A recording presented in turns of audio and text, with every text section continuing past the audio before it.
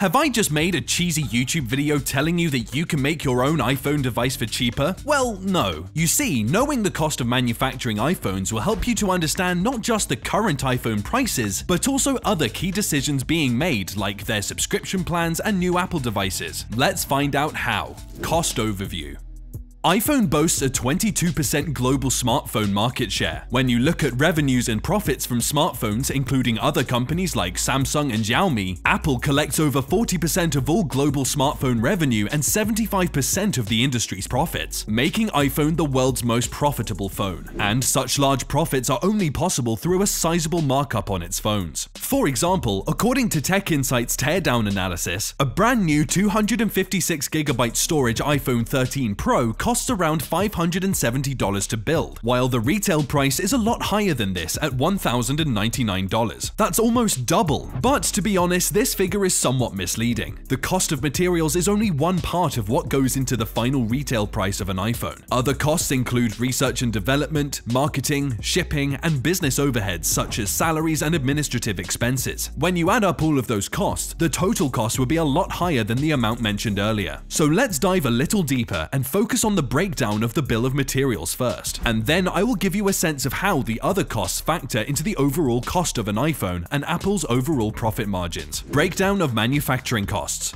Apple uses a wide range of materials and hardware to build its products. The iPhone alone is made of metal, glass, and many other components, such as the battery, sensors, modems, and circuit boards. So let's break down the cost of each such element and estimate the manufacturing cost of the latest iPhone 13 Pro. Let's begin by looking at the critical component that makes an iPhone work, its processor, or what's commonly known as the brain of the phone. Apple relies on chipmaker TSMC to produce the A-series chips that power its iPhones. The latest iPhone models use the A15 Bionic chip, built using TSMC's second-generation 5nm fabrication process. The A15 Bionic chip contains 15 billion transistors and is one of the most complex chips ever created. It's also one of the single most expensive components of the phone. It's tough to gauge the actual manufacturing price of such a chip, since many fixed costs are involved, like R&D, testing, and materials. But most estimates suggest that the new iPhone A15 Bionic chip costs upwards of $120. Adding other components to the chipset like storage of 256GB, a memory of 1TB, a modem for communications, and other circuitry of the SoC, or system on a chip, the total cost of the iPhone 13 Pro processor is around $200. In addition to the processor, other vital components that make up an iPhone are its display, camera system, battery, sensors, and housing unit. These components make up the next big chunk of the iPhone's manufacturing costs. So let me put a number to these components and see where our total stands after that. China's BOE Technology Group manufactures the iPhone 13 Pro's newest Super Retina XDR OLED display. Apple is looking to shift from BOE and considering the purchase of LG displays, which will make manufacturing costs of these displays even cheaper in the future iPhones. But for now, I'm looking at a unit price of around $75 for each display panel. Next are the cameras. The iPhone 13 Pro's triple unit camera system is one of the best smartphone cameras out there in the market today. While other smartphone manufacturers have experimented with larger megapixel counts for their camera systems, Apple has maintained its 12-megapixel camera core and focused on the lens and software side. Currently, all iPhone camera sensors are sourced from Sony. However, Apple is looking to develop its in-house camera manufacturing capabilities in the future. Based on expert reports, I'll peg the new phone's 4 cameras, front and back, at $95. Next is the battery, which is a highly efficient 3095 mAh unit. Apple claims to have reduced the overall cost of its batteries. However, most experts agree that the battery cost has remained the same in the last few models. So going by that, the battery cost for the new iPhone 13 Pro should not exceed $15 per unit. And finally, we have the various sensors, housing units, and other miscellaneous hardware items. Again, it is hard to put a number to this. Still, after researching multiple documents and looking at the breakdowns of older iPhone models, I can safely assume that the total cost of this segment should be around $60. So that brings the overall cost of all the materials that go into manufacturing the new iPhone 13 Pro to $445.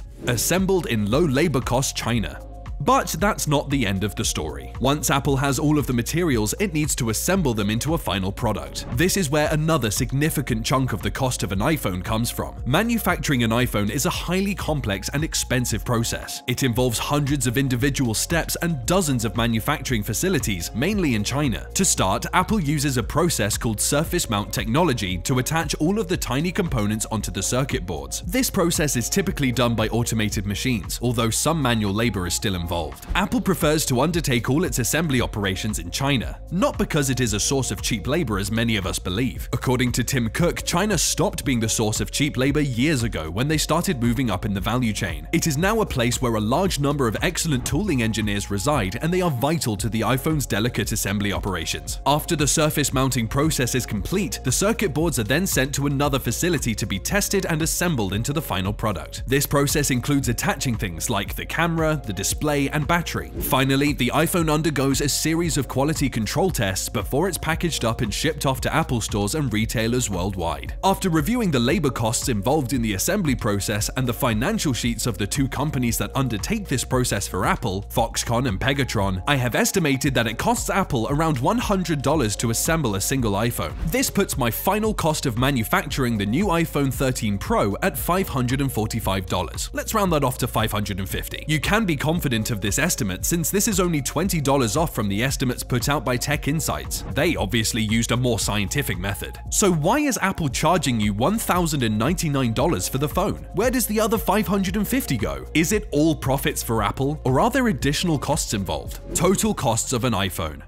Of course, it's important to remember that the manufacturing cost is just a part of what it takes to bring an iPhone to the market. $550 is just the raw cost of making the phone. Other costs are involved, such as research and development, marketing, business overheads like logistics and shipping, salaries, and administrative expenses. The list goes on. Apple is one of the largest companies globally. It takes a lot of different expenses to keep the business going. So when estimating the costs beyond the simple manufacturing costs, I focused on three major components: R&D expenses, sales-related fees, and marketing expenses. According to its recent financial reports, for the 12 months ending March 31st, 2022, Apple's research and development expenses were $24 billion. That's about 14% of its total profits for the same year. If I were to simply add that 14% extra cost to my manufacturing cost of $550, it would now be around $630. According to the same reports, another 14% of its gross profit was spent on sales and general